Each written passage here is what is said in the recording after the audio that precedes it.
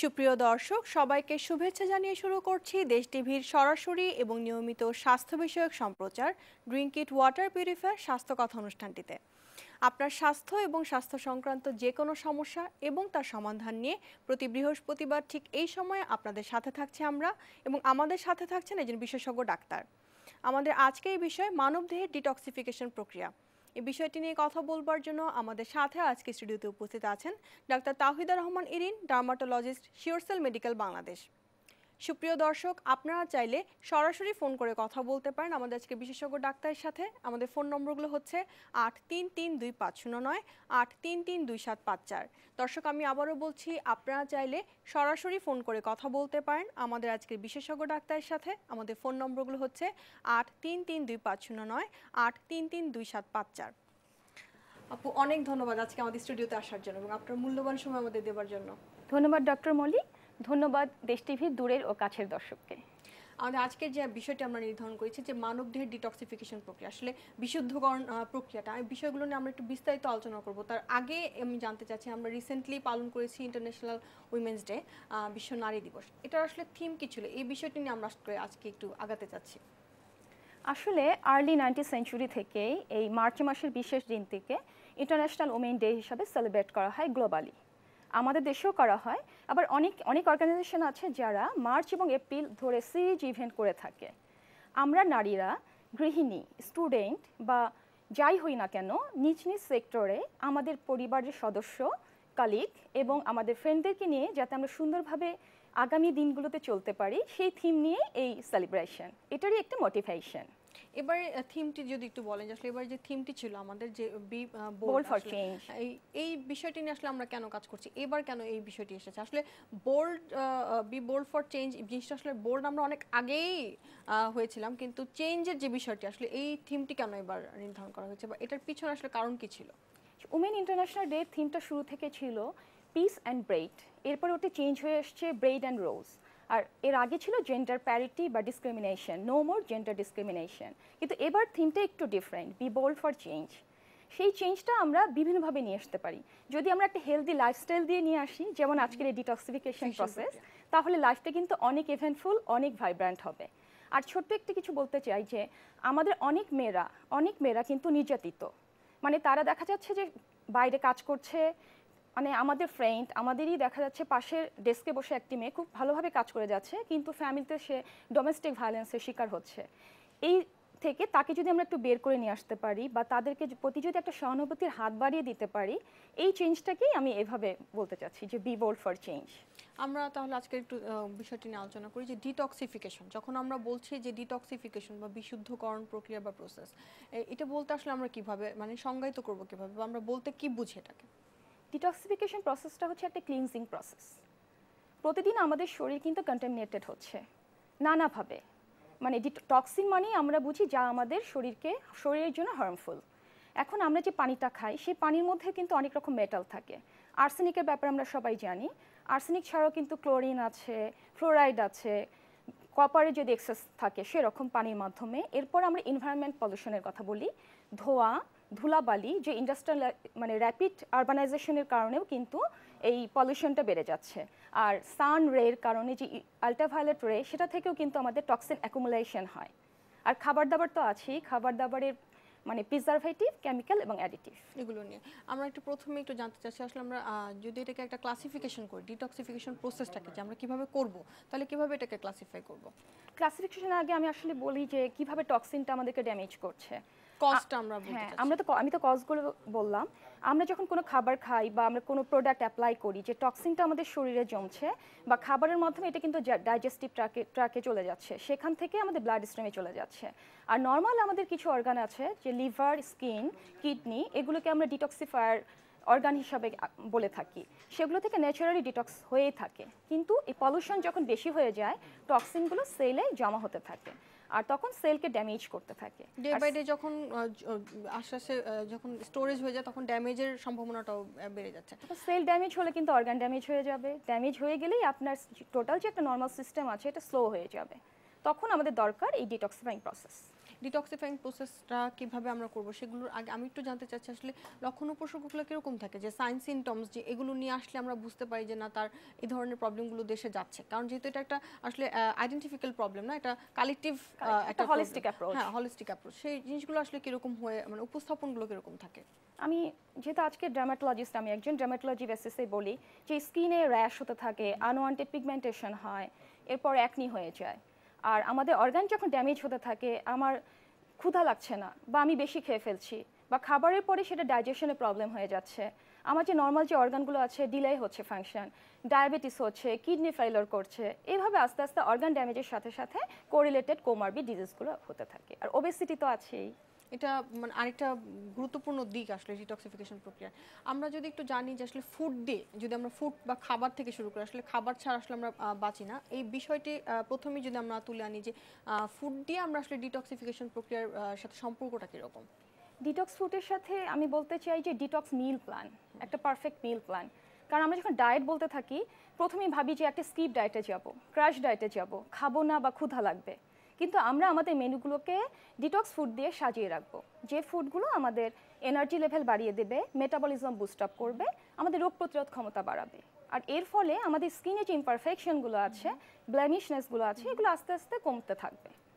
তো ফুডের মধ্যে যে আমাদের ফ্রেশ এবং র ফুড খেতে হবে, ভেজিটেবলস আর ফ্রুটস যদি বলি, একটু জানি যে আসলে কি কি ফুড বেশি খেলে আমাদের এই প্রবলেমগুলো হচ্ছে বা কোন কোন ফুডগুলো আসলে আমরা অ্যাভয়েড করতে পারি, সেই ফুডগুলো যদি একটু আমরা জেনে নেই যে কি ধরনের ফুড যদি আমরা অ্যাভয়েড করি তাতে করে ডিটক্সিফিকেশনের এই জিনিসগুলো আসলে আমরা অ্যাভয়েড করতে পারবো, সেগুলো আসলে কি ধরনের ফুড, বা আমরা কোন ফুডটাকে এক্সেস ইনটেক না করে যদি মিনিমাম ইনটেক করি তাহলে আমাদের প্রবলেম হবে না, সেগুলো আসলে কি কি? সিম্পল কার্ব, সুগার আর প্রসেসড এবং জাঙ্ক ফুড, এগুলো আমরা অ্যাভয়েড করলে আমাদের টক্সিন লেভেলটা আস্তে আস্তে কমতে থাকবে। আর এখানে স্থান দিতে হবে antioxidant rich food, fresh food, র ফুড। সেক্ষেত্রে আমাদের কাটিং এবং কুকিং প্রসেসে খেয়াল করতে হবে, কারণ যত প্রসেসড হতে থাকবে এটার গুণগত মানটা কমে যাবে, হাইড্রোজেন লেভেল কমতে থাকবে। আর হাইড্রোজেনকে কিন্তু কিং অফ অ্যান্টিঅক্সিডেন্ট বলা হয়। আর এই হাইড্রোজেন পাওয়া যাবে হচ্ছে আমাদের ফ্রেশ অর্গানিক ফুড আর গ্রাস ফেড অ্যানিমেল, গুড প্রোটিন। আচ্ছা, আমি একটু জানতে চাচ্ছিলাম যে ফুড ছাড়া আমরা যে আরও ডিটক্সিফিকেশন প্রক্রিয়াগুলোর কথা বললাম, সেগুলো আসলে কখন থেকে মানে আমরা এগুলোর ব্যাপারে সচেতনতাটা আসলে কখন থেকে আমরা নিচ্ছি, বা এই ধরনের সচেতনতার সাথে আমাদের অন্যান্য ডিজিজগুলোর কি কোনো সম্পর্ক আছে কিনা, যে এই অন্যান্য ডিজিজ যখন হচ্ছে আমরা তাকে মেডিকেশন দিয়ে ঠিক করছি, সেক্ষেত্রে কি ডিটক্সিফিকেশন প্রক্রিয়াতে আমরা কোনো মেডিকেশন ইউজ করছি কিনা, বা আমরা আদার্সকে কি মেজার নিচ্ছি এই প্রক্রিয়াটির জন্য? আমি 365 ডিটক্স রুটিনের কথা বলি, যে 365 ডিটক্স রুটিন মানে যে আমাকে খুব কঠিন কিছু করতে হচ্ছে তা না। আমাদের দৈনন্দিন ডেইলি যে আমাদের লাইফস্টাইল, সেখানে আমরা গুড হ্যাবিট পিক করব, ব্যাড হ্যাবিটগুলোকে সরিয়ে ফেলবো। সেটা ফুড দিয়ে তো শুরুতেই বলেছি। আর ফুডের সাথে আর একটা আসে ডিটক্স ড্রিঙ্ক। মানে ডিটক্স ড্রিঙ্কটা এমন হতে হবে যেটি আমাদের বডি পিএইচটাকে ব্যালেন্স করবে। বডি পিএইচ যখন ব্যালেন্স হবে তখন কিন্তু আমাদের ওয়েটটা কিন্তু পারফেক্ট একটা শেপে থাকবে, আর আমাদের ইমিউনিটিও বুস্ট আপ হবে। আর ডিটক্স ড্রিঙ্কটা কঠিন কিছু না, আমাদের সিজনাল যে ফ্রুটস, হার্বস আর ভেজিটেবলসগুলো পাওয়া যায় সেগুলো দিয়ে আমরা তৈরি করতে পারি। আর আপনি বলেছেন যে ডিজিজ রিলেটেড ডিটক্সিফিকেশন, মানে একজন পেশেন্ট আমার কাছে কোনো স্কিন ডিজিজ নিয়ে এসেছে, কোনো র্যাশ হচ্ছে, তার কোনো একটা অ্যালার্জিক রিয়াকশন হচ্ছে, সে কারণ খুঁজে পাচ্ছে না। আমি তাকে যদি ব্লাড টেস্ট করি, তার লিভার ফাংশন টেস্ট করে দেখি যে তার এজিপিটি লেভেল অনেক বেশি, তার মানে তার লিভারটা ঠিকমতো ফাংশন করছে না। এর ফলে তার নানা রকম কমপ্লিকেশনগুলো দেখা দিচ্ছে, ইচিং বা যে কোনো কমপ্লিকেশন বা ডিসকালারেশন আমরা বলি। তখন আমরা সাথে একটা ডিটক্স, যেটা ডেইলি রুটিন মানে ফুড, ড্রিঙ্কিং, আমি কি অ্যাপ্লাই করব, সাথে এক্সারসাইজ, এর সাথে আমরা অ্যান্টিঅক্সিডেন্ট থেরাপি দিয়ে থাকি। অ্যান্টিঅক্সিডেন্ট থেরাপিটা একটু জানি যে আসলে অ্যান্টিঅক্সিডেন্ট থেরাপিটা বলতে কি বোঝায়? আমরা যখন ফুডের মাধ্যমে পর্যাপ্ত ফ্রেশ ফুডের মাধ্যমে পাচ্ছি না, তখন আমরা আসলে কি কি ইনক্লুডেড থাকছে, মানে ফ্রেশ ফুডগুলো আসলে কি কি? আমরা হচ্ছে আমাদের দেশে যেগুলো পাওয়া যায়, ফুলকপি, বাঁধাকপি, মটরশুঁটি, গ্রিন পিস যেটাকে বলি, ছোলা, বিনস, নানা ধরনের বিনস। আর আমরা হোয়াইট রাইসের বদলে আমরা ব্রাউন রাইস নেব। এগুলো হাই ফাইবার সমৃদ্ধ ভেজিটেবলস, আর এগুলোকেই আমরা ডিটক্স ফুড বলে থাকি। এর সাথে গ্রাস ফেড অ্যানিমেল বলেছি, মানে এখন কি হয় যে পশুটা, মানে আমরা বিফ বা মাটন খাচ্ছি, তাদেরকে দেখা যায় যে স্টেরয়েড দিচ্ছি, নানা রকম জিনিস দিয়ে তাদেরকে মোটা তাজা করার একটা চেষ্টা থাকে। তো তাদেরকে যদি আমরা ন্যাচারাল, তাদেরকে অর্গানিক গ্রাস ফিড করাই এবং সেই মিটটা যদি আমরা কনজিউম করি, আমাদের শরীরও ভালো থাকবে, প্রোটিন লেভেলও বাড়বে, আর সাথে ডিটক্সিফিকেশন প্রসেসটা স্পিড আপ হবে। এবং আমরা এই প্রসেসটা আসলে আমরা যখন সাইন সিমটমসগুলো বলছিলাম যে দেখা যাচ্ছে যে শরীরের মধ্যে যখন স্কিনের কোনো প্রবলেম হচ্ছে, যেহেতু আপনি অ্যাজ এ ডার্মাটোলজিস্ট বলছেন, তখন আমরা দেখা যাচ্ছে এই প্রসেসগুলো অ্যাপ্লাই করে থাকি বা লাইফস্টাইল মডিফিকেশনের মাধ্যমে তাকে ডিটক্সিফিকেশন প্রক্রিয়াতে যেতে বলি। যদি আদার্স কোনো ডিজিজ অ্যাসোসিয়েটেড থাকে সেক্ষেত্রে আসলে ডিটক্সিফিকেশন প্রক্রিয়াতে যাওয়ার সময় আমাদের কী কী মেজারগুলো নিতে হবে, যে তার যদি কোনো কার্ডিয়াক প্রবলেম বা আদার্স কোনো প্রবলেম থাকে তখন সে কি ডিটক্সিফিকেশন প্রক্রিয়ার মাধ্যমে যে খাবারগুলো নেবে সেগুলি আদার্স ডক্টরদের সাথে কনসাল্ট করে অথবা তাকে সে নর্মালি লাইফস্টাইলটাকে সে নিজের মতো করে চেঞ্জ করতে পারে? ডিটক্সিফিকেশন প্রসেস রুটিনটা এমনই একটি রুটিন যে আমি নর্মাল পার্সন থেকে ডিজিজ পার্সন যে কেউ আমরা নিতে পারবো, তবে ডিজিজ ওরিয়েন্টেড ফুড আমাকে চুজ করতে হবে বা ডিজিজ ওরিয়েন্টেড সাপ্লিমেন্টগুলো আমাকে চুজ করতে হবে। কারণ ডিটক্স আমরা যে সাপ্লিমেন্ট দিয়ে থাকি, আমরা ওরালিও দিয়ে থাকি, ইন্টারভেনাসও দিয়ে থাকি, কিন্তু সেটি আমাদের যদি কার্ডিয়াক পেশেন্ট থাকে সে একভাবে দেখি, লিভার প্রবলেম হলে একরকম, আর কিডনি রিলেটেড হলে আমরা আরেকভাবে সেটিকে প্রিকশন নিয়ে থাকি। আমরা লিভার বা কার্ডিয়াক বা কিডনি ডিজিজগুলোকে যদি একপাশে রাখি, যদি ডায়াবেটিস বা হাইপারটেনশন খুব কমনলি থাকে, এইসব পেশেন্টদের ক্ষেত্রে আমরা ডিটক্সিফিকেশন প্রক্রিয়াকে আরও মোটিভেটেড করে থাকি সাধারণত। এই বিষয়টা নিয়ে উত্তরটা নিচ্ছে, তার আগে একটি ফোন নিচ্ছি। শিওর। হ্যালো দর্শক, আপনার নাম বলে প্রশ্নটি করুন। হ্যালো, আসসালামু আলাইকুম। আমি গাইবান্ধা থেকে রোস্তম বলছি। ওয়ালাইকুম আসসালাম ম্যাডাম, শুনতে পাচ্ছেন, আপনার প্রশ্নটি করুন। আমার বাচ্চার বয়স 2 বছর। আমার বাচ্চা কৃমি ওষুধ খেলে গায়ে অ্যালার্জি র্যাশ উঠে চুলকায়। কৃমি ওষুধ খাওয়ানো যায় না একদম। তো এটা কি আসলে কৃমি ওষুধের কোনো সমস্যা নাকি আমার বাচ্চার সমস্যা? আরেকটা প্রশ্ন হলো, আমার বাবার বয়স এখন 86, তার এখন ডায়াবেটিস এবং কিডনি ডিজিজ। তো কিডনি ডিজিজের কারণে কি কোনো শরীরে কোনো চর্মরোগ বা ডায়াবেটিসের কারণে শরীরে কোনো চর্মরোগ হয় কিনা আমি জানতে চাই। ডায়াবেটিস এবং কিডনি রোগ দুটোর সঙ্গে কি চর্মরোগ, কি কি চর্মরোগ হয়? ধন্যবাদ রুস্তম আপনার প্রশ্নের জন্য। আমি আপনার সন্তানের সমস্যাটা নিয়ে আগে বলতে চাচ্ছি। তার বয়স 3 বছর এবং কিছুদিন ধরে অ্যালার্জি র্যাশ দেখা দিচ্ছে। এখন আপনার বাচ্চার স্কিনটা দেখতে হবে যে এটা ড্রাই কিনা। যদি ড্রাই থাকে তাহলে একটা অ্যাটোপিক ডার্মাটাইটিস হতে পারে, কারণ অ্যাটোপিক ডার্মাটাইটিসে কিছুদিন আগে শীত গিয়েছে, স্কিনটা তার এক্সেসিভ ড্রাই হয়েছে, এই কারণেই 3 মাস ধরে তার এই র্যাশটা দেখা দিচ্ছে। তো আপনি আপনার বাচ্চাকে ভালো কোনো পেট্রোলিয়াম জেলি আর কোকোনাট অয়েল অ্যাপ্লাই করাবেন। এরপরেও যদি না হয় মাইল্ড কোনো স্টেরয়েড ইউজ করতে পারেন, তবে ম্যাক্সিমাম 1 মাসের জন্য। আর আপনার বাবার যে প্রবলেমটি সেটি হচ্ছে কিডনি এফেক্টেড এবং সাথে আছে ডায়াবেটিস। এই দুটো কারণে কিন্তু সবথেকে বেশি স্কিনের সমস্যা দেখা দেয়, ড্রাই স্কিন, ইচিং এবং বিভিন্ন রকম এক্সিমা। তো আপনার বাবাকে আগে ডায়াবেটিস কন্ট্রোলে রাখতে হবে, তাকে কিডনি রেনাল ফাংশন টেস্ট করে কিডনিতে যে প্রবলেমগুলো আছে ওগুলোকে কমিয়ে আনতে হবে, আর স্কিনটাকে ওনারও কিছু ভালো একটা ময়শ্চারাইজার অ্যাপ্লাই করতে হবে। আর উনি একটা ভালো সাপ্লিমেন্ট নিতে পারেন, সেটি হচ্ছে ম্যাগনেসিয়াম, যেটা ওনার ইনসুলিন লেভেলকে বাড়িয়ে ডায়াবেটিসকে কন্ট্রোলে রাখবে। আর ডায়াবেটিস কন্ট্রোলে থাকলেই ওনার সিমটমগুলো আস্তে আস্তে গ্র্যাজুয়ালি কমতে থাকবে। ধন্যবাদ দর্শক, অনেক ধন্যবাদ আমাদের প্রশ্নটি করার জন্য। আমরা যে প্রসঙ্গটি নিয়ে কথা বলছিলাম যে কিডনি ডিজিজ, মাত্রই রোগী বললেন যে কিডনি ডিজিজ বা আমরা যদি লিভার বা হার্টের ডিজিজগুলোকে একপাশে রাখি তাহলে ডায়াবেটিস বা হাইপার টেনশন কমন যে খুব কমন প্রবলেমগুলো থাকে, এই প্রবলেম দুটো নিয়ে যখন রোগীরা আসে তখন কি আমরা তাদেরকে ডিটক্সিফিকেশন যে সাজেশনগুলো দিব সেগুলোতে আসলে কি এক্সট্রা কোনো কিছু ইনক্লুডেড থাকে কিনা, বা আমরা বাড়তি কোনো মেজার কি তাদের জন্য নেই কিনা? এনাদেরকে তো একজন ইন্টারনাল মেডিসিন স্পেশালিস্ট দেখে তারা অ্যাকর্ডিংলি ডিজিজ ওরিয়েন্টেড মেডিকেশনে নেবেন। আর মেডিসিনটা যাতে ডিজিজের প্রকোপটা যাতে কমিয়ে নিতে পারেন, এই জন্য আমরা ইন্টারভেনাস অ্যান্টিঅক্সিডেন্ট থেরাপি দিয়ে থাকি, যেটা আমি একটু আগে বলেছি। সাথে আমরা ডিটক্স ড্রিঙ্ক এবং সোয়েটিং এক্সারসাইজের প্রতি বেশি ফোকাস করে থাকি। সেই সোয়েটিং এক্সারসাইজ হচ্ছে যে তাকে খুবই হাই ইন্টেন্সিটি ওয়ার্কআউট করতে হবে এমন কিছু না, উনি জগিং, হাঁটা বা রানিং, সাইক্লিং, যে কোনো পছন্দের এক্সারসাইজ সপ্তাহে 5 দিন বা 3 দিন করতে পারেন। সাথে স্টিম বাথ বা সনা বাথ নিতে পারেন। তো সনা, স্টিম এগুলো কিন্তু এখন আর কোনো লাক্সারিয়াস অ্যাক্সেসরিজ না, এগুলো কিন্তু অনেক সায়েন্টিফিক ব্যাখ্যা আছে। মানে আমরা যখন সোয়েট করি তখন কিন্তু আমাদের যে টক্সিন লেভেলটা ফ্লাশ আউট হতে থাকে, ইমপিউরিটিসগুলো বের হতে থাকে। তো এটিকে যদি আমি একটু স্পিড আপ করি একটু হালকা সোয়েটিংয়ের মাধ্যমে, তাহলে কিন্তু তার এই সমস্যাগুলো, প্রেশারটাও কন্ট্রোলে চলে আসবে। হাইপারটেনশন তো এখন একটা বার্নিং ইস্যুস, সেটাই, সেই সাথে ডায়াবেটিস। আমি একটু জানতে চাচ্ছিলাম যে আমরা যখন ডিটক্সিফিকেশন প্রক্রিয়াটা কোনো পেশেন্টের ক্ষেত্রে বা যার ক্ষেত্রে অ্যাপ্লাই করি না কেন, সেক্ষেত্রে প্রথমে তার লাইফস্টাইল মডিফিকেশনগুলোকে কীভাবে চেঞ্জ করি, ফুড থেকে শুরু করে তার মিলগুলোকে আমরা কীভাবে ভাগ করি বা কীভাবে সে খাবে, এবং খাবার দাবারগুলোর আসলে লেভেলগুলো কীরকম থাকে, যে কার্বোহাইড্রেট, প্রোটিন, ফ্যাট, সেগুলোর শতকরা ভাগটা কতটা থাকে, আমরা সেটা একটু জানতে চাচ্ছিলাম। আসলে মানে যেহেতু 365 একটা ডিটক্স রুটিন বলেছি, প্রতিদিনই তাকে একটা পর্যাপ্ত পরিমাণে মিল নিতে হবে যেটা তাকে এনার্জাইজ করবে, নারিশ করবে, তার ফুডের প্রতি ক্রেভিংটাকে কমিয়ে আনবে।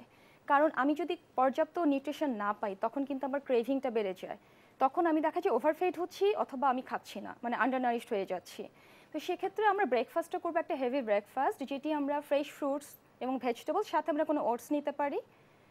আর আমরা মিড মর্নিং স্ন্যাক্সে আমরা ইয়োগার্ট খেতে পারি। যাদের ল্যাকটোজ ইনটলারেন্ট তারা কিন্তু কোকোনাট মিল্ক নিতে পারে। কোকোনাট মিল্কটা একটা লিমিটেড অ্যামাউন্টে নিলে যে ল্যাকটোজ ইনটলারেন্স যাদের প্রবলেম তারা এটাতে সাফারার হয় না। এছাড়া আমাদের দেশে এখন কিন্তু সয়াবিন দিয়ে তৈরি বিন কার্ড বা টোফু নামে একটা জাপানিজ মানে ফুড, যেটা আমাদের দেশেও তৈরি হয়। আমরা আর যে ড্রিঙ্কের মধ্যে আমরা ফাইটোনিউট্রিয়েন্ট সমৃদ্ধ গ্রিন টি এবং জ্যাসমিন টি নেব। এবং ডিনারের ক্ষেত্রে আমরা কি একই ধরনের খাবারগুলো কি রাখবো কিনা? ডিনারটা একটু লাইট হলে ভালো। ফ্রেশ ফ্রুটস এবং ভেজিটেবলস সাথে আমরা কোনো স্যুপ নিতে পারি, কোনো ভেজিটেবল স্যুপ নিতে পারি। আর কার্বোহাইড্রেটটা ডিনারে না রাখাই ভালো। আর গুড ফ্যাট যেমন আমরা ফিশ মানে সি ফুড মানে সামুদ্রিক মাছ, যেমন কোরাল মাছ, এই ধরনের মাছগুলো আমরা খেতে পারি। আমি ডিটক্সিফিকেশন প্রক্রিয়ার ক্ষেত্রে একটু সহজ করে বলতে চাচ্ছিলাম যে বাংলাদেশের প্রেক্ষাপটে যদি আমরা এগুলো অ্যাপ্লাই করতে চাই, সেক্ষেত্রে আমাদের দেখা যাচ্ছে সব খাবারের মধ্যে আসলে এখন ভেজাল মিশানো থাকছে। যে আমরা যখনই ফল খাচ্ছি বা মাছ খাচ্ছি সব কিছুতে ফরমালিন এবং সেই সাথে কার্বোহাইড্রেট অনেক কিছুই মিক্স করে দেওয়া হচ্ছে। সেই ফুডগুলোকে কি আমরা কোনোভাবে পরিশুদ্ধ করে খেতে পারি কিনা? যখন আমরা এই রুটিনগুলো মেনটেন করব, এই ফুডগুলো খাবো, এই ফুডগুলোকে কি আমরা কোনোভাবে ডিটক্সিফাই করে তারপরে খেতে পারি কিনা? শুরুতেই বলেছি গো ফর অর্গানিক ফুড। এখন অর্গানিক ফুড যদি নাই পাওয়া যায়, আমরা পানিতে ভিজিয়ে ফরমালিন ডিটেক্টর দিয়ে ডিটেক্ট করে আমরা যতটা ওটাকে পরিশুদ্ধ করা যায়। আর পানির ব্যাপারে যেটা আছে যে আমি এখন কিন্তু অনেক পোর্টেবল ড্রিঙ্কিং পিউরিফায়ার পাওয়া যায়, সেটি আমাদের কিচেনে অ্যাটাচ করতে পারি বা আমাদের যে পানি আসছে সেখানেও সাপ্লাইয়ের সাথে আমরা অ্যাটাচ করতে পারি। তাহলে আমরা একটা বিশুদ্ধ পানি পাবো। কারণ পানিতে যে ফ্লোরাইডটা থাকে এর কারণে কিন্তু এখন অটিস্টিক বাচ্চাদের ইয়েটা বেড়ে গেছে, তারা অনেক হাইপার অ্যাক্টিভ হয়ে যায়। তো পানি আমরা একটা বিশুদ্ধ পানির মাধ্যমে শুধু আমরা রোগ জীবাণু বাহিত মানে কন্টামিনেটেড ডিজিজ ছাড়াও অনেক রকম ডিসঅর্ডার থেকেও আমরা মানে রক্ষা পেতে পারি। ডিটক্সিফিকেশন প্রক্রিয়ার আরেকটি ধাপ নিয়ে আমি জানতে চাচ্ছিলাম যে এখন যেহেতু এই টপিকসটা উঠে এসেছে যে আমরা সবাই আলোচনা করছি আসলে পরিশুদ্ধকরণের বিষয়টি নিয়ে, সেক্ষেত্রে আসলে কী ধরনের কার্যক্রম আমরা করছি বা এই বিষয়টি কেন এখন এতটা বার্নিং কোশ্চেন হয়ে গিয়েছে বা কেন এটার পিছনে আমরা সচেতনতা বা ক্রিয়েট করছি বা কেন অ্যাওয়ারনেসটা বাড়াচ্ছি? একটা সময় যখন আমরা কি করতাম, পরিবেশ দূষণকে শুদ্ধিকরণে আমরা যেটা করতাম যে ময়লা আবর্জনা গার্বেজটাকে আমরা কোনো একটা গর্তে বাড়ি করতাম, কিন্তু আস্তে আস্তে কিন্তু ওয়েস্ট রিমুভালের প্রসেস চলে এসছে। এই কনসেপ্ট থেকেই আমাদের হিউম্যান বডি ডিটক্সিফিকেশন প্রসেসটা চলে এসছে। কারণ দিনে দিনে যেভাবে ভেজাল বেড়ে যাচ্ছে, আমরা টক্সিন অ্যাকুমুলেট করছি বডিতে, কিভাবে এটাকে স্পিড আপ ওয়েতে এটাকে রিমুভ করা যায়, টক্সিনটাকে ফ্লাশ আউট করা যায়, এই কারণেই অ্যাওয়ারনেসটা অনেকখানি বেড়ে গেছে। আমরা কিন্তু সবখানে টেলিভিশন প্রোগ্রামে, নিউজ পেপারে বা আমরা ফেসবুকে যদি বলি, খুললেই দেখা যাবে যে detoxification, detox food, detox drink, আর একটা সুন্দর জিনিস আছে ডিটক্স মাইন্ড। আমি এই বিষয়টিতে আরেকটু জানতে চাচ্ছিলাম যে ডিটক্সিফিকেশনে এই প্রসেসগুলো যখন আমরা অ্যাপ্লাই করছি এখন, সেক্ষেত্রে এটার পিছনে আপনাদের কার্যক্রম অ্যাজ এ ডার্মাটোলজিস্ট হিসেবে কী আপনার প্রসেস অ্যাপ্লাই করছেন বা কী ধরনের কার্যক্রম করে যাচ্ছেন? প্রথমে ফুড এবং ড্রিঙ্কিং মানে ডিটক্স ড্রিঙ্ক দিয়ে আমি মিনিমাইজ করার চেষ্টা করি। এরপরে আসে হচ্ছে যে আমরা কোনো সাপ্লিমেন্ট কিছু আছে যেগুলোকে ডিটক্স সাপ্লিমেন্ট বলে। আপনি বললেন যে সাইন সিম্পটমসগুলো যেরকম পিগমেন্টেশন হচ্ছে বা অ্যাকনি হচ্ছে, তখন আমরা দেখা যাচ্ছে কজগুলো বের করার ট্রাই করি যে তার আদার্স কোনো প্রবলেম নেই, কিন্তু তখন আমরা ডিটক্সিফিকেশনকে একটি কারণ মানে টক্সিফিকেশনকে একটি কারণ হিসেবে আমরা তখন চিন্তা করি এবং সেই অনুযায়ী কি আসলে ট্রিটমেন্টগুলো আমরা দিই কিনা। এই কার্যক্রমগুলোকে আমরা আসলে কবে থেকে এগুলো করছি বা যেহেতু এই জিনিসটা এখন একটা মেজারেই চলে এসেছে, আমরা কখন থেকে আসলে এই বিষয়গুলো নিয়ে কাজ করছি? এখন আমরা যেহেতু অনেক কনসিয়াস, অনেকে কিন্তু স্কিনে পিগমেন্টেশন বা এজিং এর সাইন আসার আগেই চলে আসে যে আমি উত্তরটি নিচ্ছি আরেকটু, তার আগে ফোন নিচ্ছি। হ্যালো দর্শক, আপনার নাম বলে প্রশ্নটি করুন। আসসালামু আলাইকুম। ওয়ালাইকুম আসসালাম ম্যাডাম, শুনতে পাচ্ছেন? আপনার প্রশ্নটি করুন। জি, আমার বাচ্চার বয়স হচ্ছে আজকে 17 দিন হলো। তো হসপিটাল থেকে 2 দিন হওয়ার পরেই ওর গায়ে কেমন একটু র্যাশ বেরোয়েছে আর হামের মতো আর কি। এখন ওটা এখনো সারেনি, তো ওটার জন্য কি আমি গায়ে কোনো কিছু দিতে পারি কিংবা তেল বা গোসল টোসল করাইলে কি কোনো সমস্যা হবে? আজকে 17 দিন বয়স, এখনো কমেনি ওটা। আপনাকে অভিনন্দন, কারণ আপনার ঘরে এসেছে একটি নতুন শিশু। এই 17 দিনের আপনি যে মানে আপনার শিশু বয়স যেহেতু 17 দিন এবং তার গায়ে র্যাশ হয়েছে, এটি মিলিয়ারিয়া হতে পারে। কারণ বাচ্চাকে হয়তো একটু আঁটো-সাঁটো কাপড় পরিয়ে রাখা হয়, কারণ শীত চলে যাওয়ার পরেও কিন্তু প্রকোপটা সেভাবে যায়নি, এখন একটু একটু হিমেল হাওয়া আছে। তো এটা মিলিয়ারিয়া হতে পারে। আপনি আপনার বাচ্চাকে নর্মাল কোনো মাইল্ড ক্লিনজার, মানে যেটা স্কিনের জন্য হার্শ হবে না এমন কোনো ক্লিনজার দিয়ে নর্মালভাবে গোসল করাবেন। এখন কোনো কিছু অ্যাপ্লাই করার দরকার নেই, 7 দিনের মধ্যে এটি চলে যাবে ইনশাল্লাহ। দর্শক অনেক ধন্যবাদ আমাদের প্রশ্নটি করার জন্য। আমরা যে প্রসঙ্গতে ছিলাম যে আসলে আমরা যখন এই ধরনের প্রবলেমগুলো নিয়ে আসছে তখন আমরা কারণ হিসেবে আসলে টক্সিফিকেশন এটিকে কারণ হিসেবে আখ্যায়িত করছি, তখন আমরা পেশেন্টদেরকে আদার্স মেডিকেশনও কি আমরা সাজেস্ট করি নাকি শুধুমাত্র ডিটক্সিফিকেশন প্রক্রিয়ার মাধ্যমেই তাকে যেতে বলি? ডিটক্সিফিকেশনের শুরুতেই আমি যদি তাকে ক্লিনিংয়ে একটু ফোকাস হতে বলি যে আপনার যে টক্সিনগুলো অ্যাকুমুলেট হচ্ছে, কারণ স্কিনে কিন্তু টক্সিনটা নানাভাবে আসে, একটা এনভায়রনমেন্ট পলিউশন থেকে আসে, আবার সিস্টেমিকভাবে ফ্লাশ আউট হওয়ার সময়ও সোয়েটিংয়ের মাধ্যমে সেটা আমার স্কিনে আসে।